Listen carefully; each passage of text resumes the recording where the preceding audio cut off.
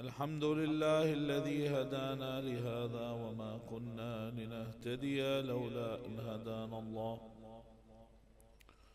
اللهم لعن أول ظالم ظلم حق محمد وآل محمد وآخر تابع له على ذلك. اللهم لعن العصابة التي جاهدت الحسين وشايعت وبايعت وتابعت على قتله. اللهم لعنهم جميعا. ثم الصلاة والسلام على خير خلق الله أجمعين محمد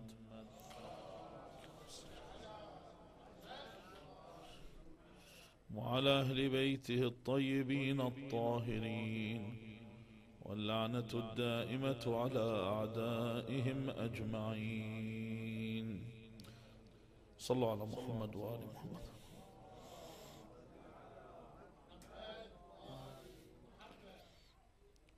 One of the most concerning matters when it comes to raising your children is the manner in which we talk to our children and the manner in which we discuss matters with our children. Some people deal with their children like they were dealt with, or like their forefathers dealt with their fathers, where everything is with an iron fist. The child speaks out of turn, they strike the child. The child is scolded constantly. The child is always given derogatory names, always been abused. Then there are those that are the complete opposite. You know, the people where their children are so spoilt, the child will walk on his dad's head and his dad's smiling, and as if nothing's going on. The child will, if he wants to, he could regurgitate all over the couches, and parents don't care. They don't matter what the child does, their son or daughter is perfect. When it comes to raising my children and rearing my children and nurturing my children, I need to meet somewhere in a middle road. Can someone turn off the Disney Channel, please? Sallu ala Muhammad wa ali Muhammad.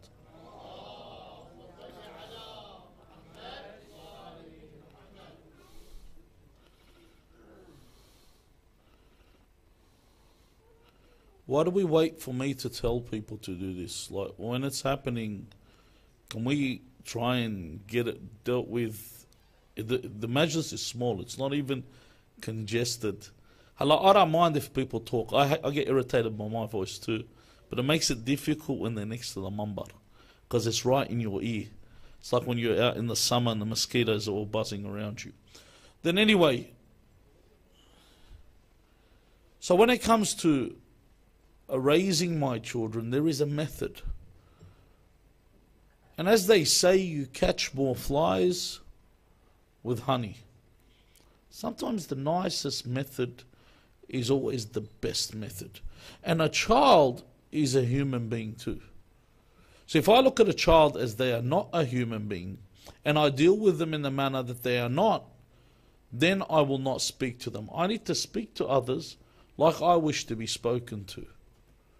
If I sit there and I call them names, if you call your child, Ajallakum Allah, if you want to tell your child, don't do this, and you refer to them with an animal name, the child will sit there and then he'll use that word on his sibling. And it'll be a common practice in the children in working. So when we look at the way that Luqman exhorted his child, and this is something Allah Azza wa Jalla has given a whole surah about Luqman, and Luqman was a wise man. When he begins to address his child, he addresses him with the word Ya Bunay. He begins to call him, oh my son, but when you say Bunay, it's a musaghar of it. It's like tasghir for the word. It's like when you are speaking in a really nice way, in a really polite way. Huh? When you say, Ya bunay, oh my son, and you say it in a very nice way, the child will listen. In general cases, some children need something else. But in this case, he says, Ya bunay, and then he begins to exhort him. He begins to teach him. And in the manner that he teaches him, he begins to teach him what is essential in life. And we'll cover these as we move along. We can break the teaching into 4 parts. In the first part, he mentions لا تشرك بالله إن الشرك لظلم عظيم. The first thing he exhorts his child with, which is paramount, and it is the most important teaching to teach your child, is the existence of God, firstly, and who or what God is. The child needs to know, because if I don't have the ma'rifah, I don't have the understanding of what God is and the position of God is, I don't know how to deal with God.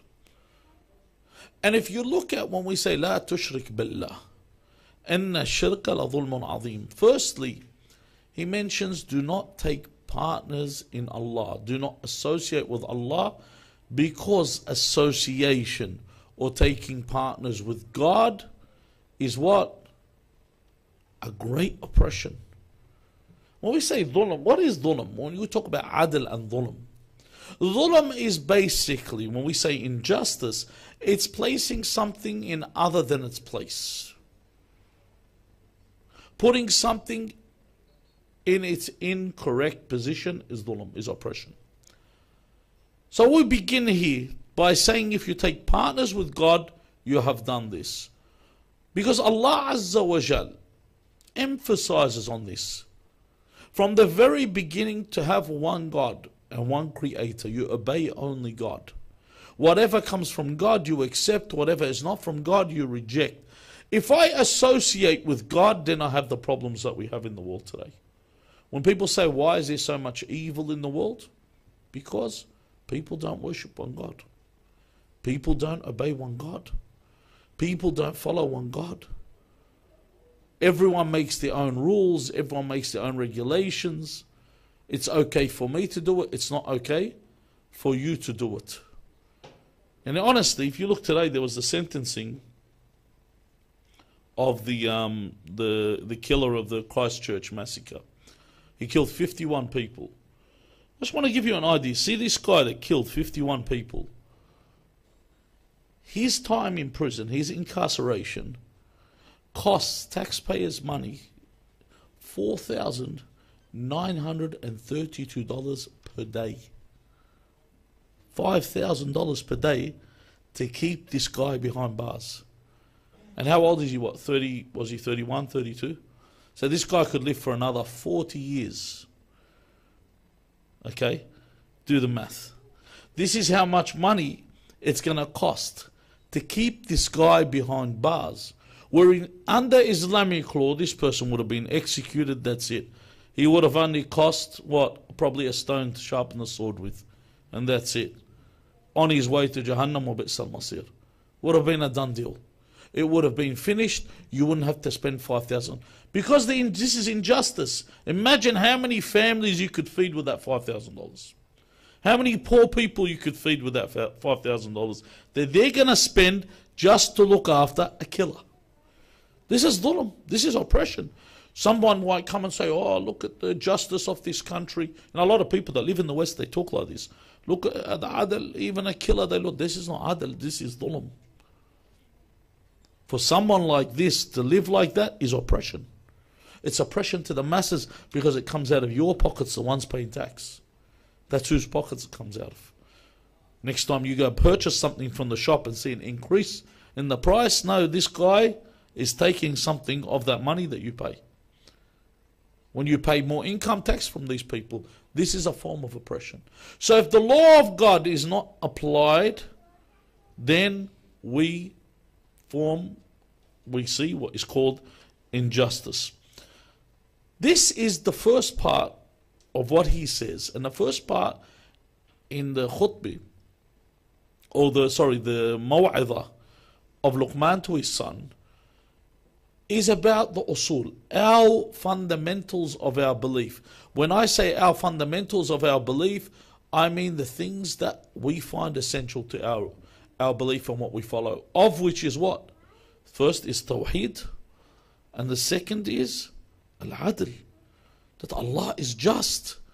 Allah does not oppress, and everything will be taken in its place. So the first thing he mentions to him is that they're not to take partners in Allah Azza wa Jal.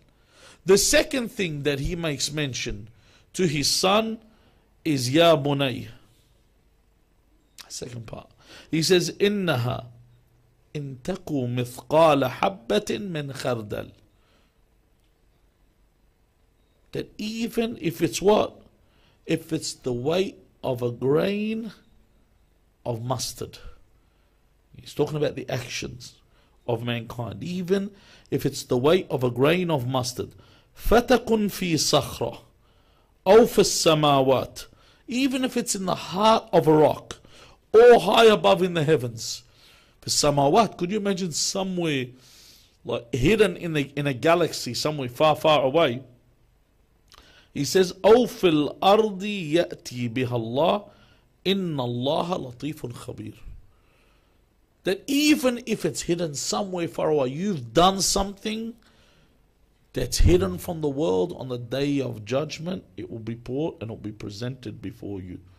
That they say they will open the book and they will say, مَا لِهَذَا الْكِتَابِ لَا يُغَادِرُ صَغِيرَةً وَلَا كَبِيرًا إِلَّا أَحْصَاهَا.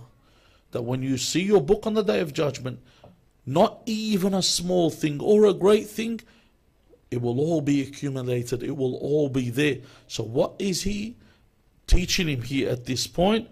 He's teaching him, number one, that Allah sees all. Number two, there is accountability for your actions. You can't just say, Khob, I'll just do this, inshallah khair, we'll see what happens from this. I'll just do it. I'll worry about this later. You know, or have that attitude where everything's going to be overlooked. Allah Azza wa Jal will forget all these things and will move along. This is the first thing that he looks at, is Usuluddin. Sallallahu ala Muhammad wa ali Muhammad.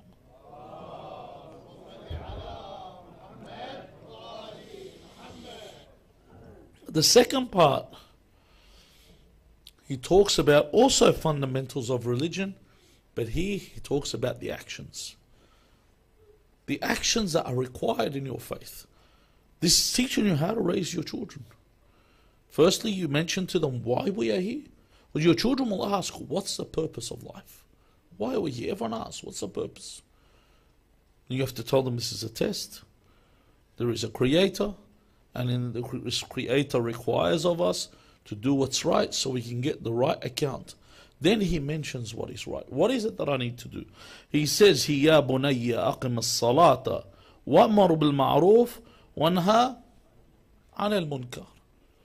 So firstly he mentions to him prayers. And prayers is so fundamental. As a child, I remember one of the things that my father used to drill into us was to pray. Pray on time. He says, whatever you do, just keep praying. No matter what you do, keep praying. Number one, he says, if you do go wrong, you can always turn back and ask Allah for forgiveness. But if you don't pray, you have to repeat your prayers, regardless.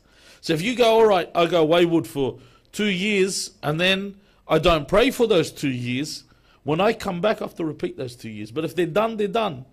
The second thing he said was, Salah will always bring you back to your path. If you're praying, it will bring you back. One day this Salah that you pray will eventually get you away from what is bad. Upholding the prayer is so important. The other thing about prayer that makes it so important, that prayers are the pillar of religion. That if your Salah is accepted, all your acts are accepted. Every good action you do is accepted. If your Salah is rejected, this is a hadith, all your actions are rejected. Allah doesn't accept your prayer. You don't pray. What's the purpose of anything you do? If you don't pray, nothing's accepted. The thing is, people amuse me sometimes. They turn up to Majalis Abu Abdullah Al Hussein, they don't pray. And you ask them why, they go, Imam Hussein alayhi salam. I said, Imam Hussein alayhi salam had people killed defending him while he was praying. If it wasn't that important, Imam Hussein alayhi salam would have said, hold on, put the prayers aside, we'll worry about the prayers later, let's go to war right now. This is how important the prayers are, and upholding the prayer and making sure you pray. Even when you say the adhan, it changes everything in your house. People that have adhan in their house, when you say the adhan, everyone in your house is affected by this. They know when the adhan happens, everyone just stops. They know it's a time to stop everything I do and hayya ala salah. Rush to my prayer. Hayya ala al-falah. Rush to success. Hayya ala khayr al-amal. To rush to the greatest of deeds. It's the deed that every prophet and every imam emphasized and instructed people to do. Even Imam Ja'far ibn Muhammad al-Sadiq salawatullahi wa salamu alayhi, on his deathbed, what did he say? He said, our shafa'ah, our intercession, does not reach the ones that take their prayers lightly. We do not intercede, not for people that don't pray. For people that don't pray, we have people that don't pray. The Prophet says, bury them. He says, do not wash them. Do not wash them. Do not shroud them. And bury them with the Yahud or the Nasara. Don't even bury them with the Muslims, the ones that don't pray. He says, the ones here, not other ones that don't pray, the ones that take their prayers lightly. You know, the ones that do their prayer qada, they leave it till later. What does he say? He says, they will not get our intercession on Day of Judgment. And this is what you require to enter paradise. The intercession of Ahlul Bayt alayhum as-salam. If I ignore my prayer, and it's, to think about it, it's a tragedy. Our prayers, the whole prayer in general, to miss out on your prayer is a tragedy. Why? You saw the way you watched the Jama'ah being prayed. How long did that prayer take? Nothing. It was less than a warm-up you do for a training session. This prayer that you pray, that probably takes, if you look at every rak'ah, 1 minute. Okay? That'd be 17 minutes of your day. And there's 3 times that you do wudu. One for the subh, one for dhuhr and asr. One for maghrib and isha, that's 3 minutes. 17 plus 3, that's 20 minutes. 20 minutes of your whole day. You have 24 hours in your day. You got 1,440 minutes in your day. So you got 20 minutes out of 1,440 minutes. That's one out of, if you broke up your day into 72 parts, 1 out of the 72 parts of your day you're praying.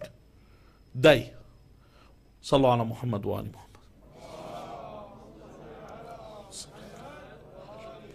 1 out of 72 parts of my day, I'm doing what? I'm praying. That's all. Just 1 out of 72. So for me to neglect this and to turn this away and find it too burdensome that I don't pray. And Allah Azza wa Jal doesn't burden us with much. Allah wants ease. يُرِيدُ اللَّهُ بِكُمُ الْيُسْرَ وَلَا يُرِيدُ بِكُمُ الْعُسْرَ. Life is difficult, but religion's easy. It's not difficult. Allah has made it easy for us to follow. People neglect this and they turn away from this. As for the other part, why is he telling him to enjoin good and prohibit evil? This is what fixes your community and your society. I'll tell you a story. Before I get to it, enjoining good is when you see someone doing something. It's prayer time, tell them to get up and pray. Prohibiting evil, if you see someone doing something wrong, prevent them from doing this wrong. One year, I was at the Hajj, and there was a gentleman with us, a brother with us in the Hajj. And this guy, I know him, he wasn't a religious person. And I was surprised, you see someone like that in the Hajj, you're surprised. So I said, MashaAllah, you've come to the Hajj. So I like to know, I go, what made you come to the Hajj? Because he's young. Yarhamukumullah. What is it that brought you to the Hajj? He said to me, I wanted to purchase a boat. And I said, yes. He said, when I said boat, I thought, I'm thinking a boat, I'm thinking a little, small boat. But this guy was actually purchasing a yacht. He was just being modest. So when he said he went to purchase this boat, this yacht, he said, I asked one of the brothers in the Islamic community, he said, I asked him to tell me if there's someone that knows about boats so I can take him. You know how you take a mechanic with you to go, or a panel beater to check out a car before you purchase it. He said, I'll take this guy with me to go check out the boat. So he said, I took him with me. I met the guy. He said, I know him by name, by face, but I don't know him properly. He said he looked at the boat and he told me it was a big boat. This even had a big screen TV in it. It was a proper yacht and all this kind of stuff. Somewhere where you'd say, all right, I'll get out of my house and live in this. So he said, I had a look at it. And he said, when we had a look and we're going to purchase it, I purchased it. It was a big amount he purchased it for. And then he said, I told the guy that showed me, that this was the one that checked it out for me. I said, would you like to come this weekend with me for a fishing trip?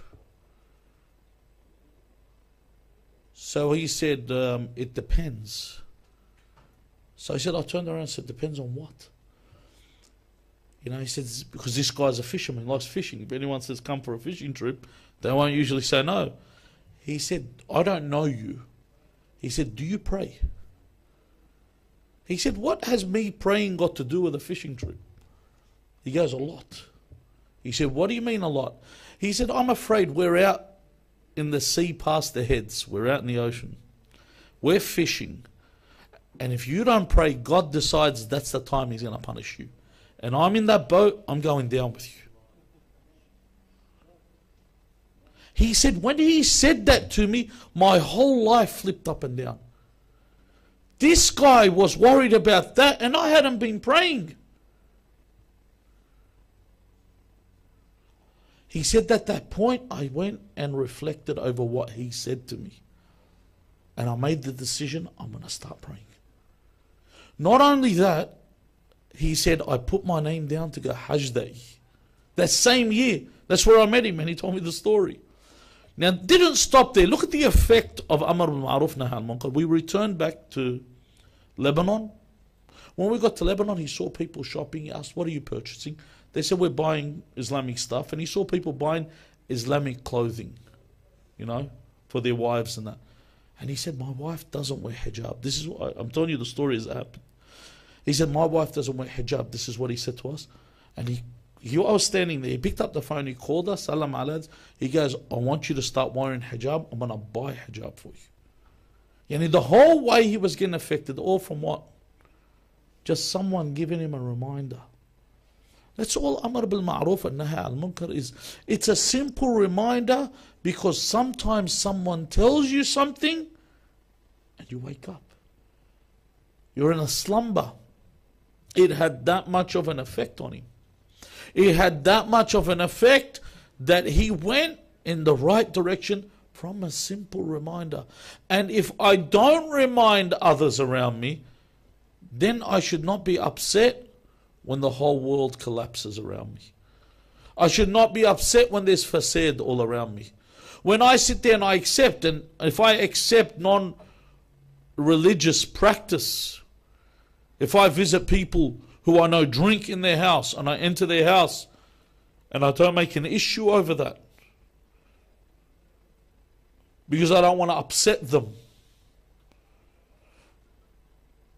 Or if I allow people immodestly dressed into my house. I remember once I had to solve a problem and a lady came to my house. And before she came, I told her, do you wear hijab? She said, no. I said, you have to wear hijab before you come to my house. She said, okay. She turned up, and I said, you must be wearing it properly too. But when she turned up, I just want to let you know, it's why you should be brave. She said, why do you enforce that I wear hijab in your house? I said to her, if you wanted to walk into a club, any of these clubs, like an RSL club or one of these diggers clubs, these walk, and you went in wearing a singlet, would they allow you in? They won't. You have to wear a collared shirt. They won't allow you. And this is a place that sells khamr and gambling, and you have to wear a dress code that is acceptable there, and you people will wear the collared shirt and enter.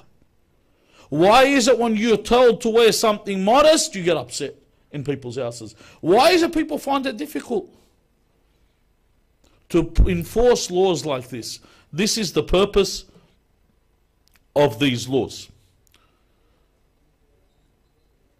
Tonight, obviously, the Majlis will surround Al-Qasim ibn al-Hassan. Unfortunately, I don't have the allowable time in order for us to give a Majlis in English.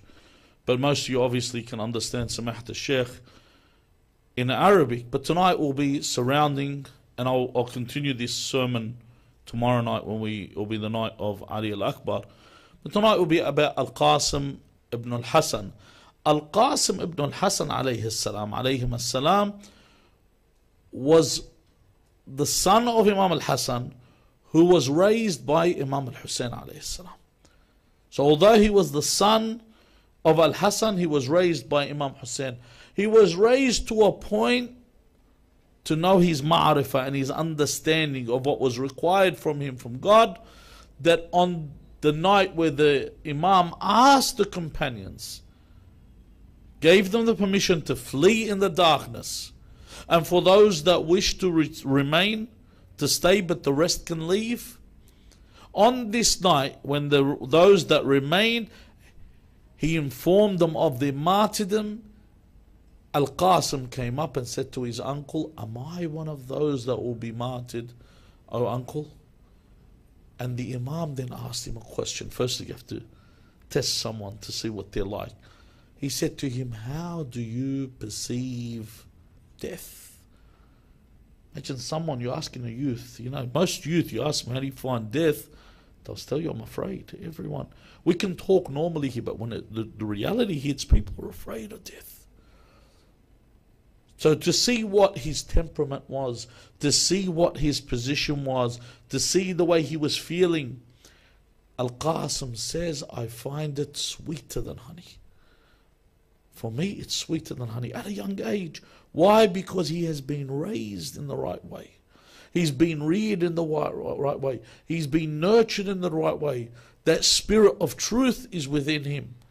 That understanding of his position, that death is inevitable. We are all headed towards this path, regardless whether we accept it or we don't lower our heads and accept. It will come to us and we'll meet our demise there. We ask Allah Azza wa Jal not to take us from this world until He is pleased with our actions, and we ask Allah Azza wa Jal to accept what we have done in these nights and our small contribution to the great cause of Imam Abu Abdullah Al Hussein. Walhamdulillah Rabbil Alameen, wa sallallahu ala Muhammad wa alihi at-tayyibin at-tahirin.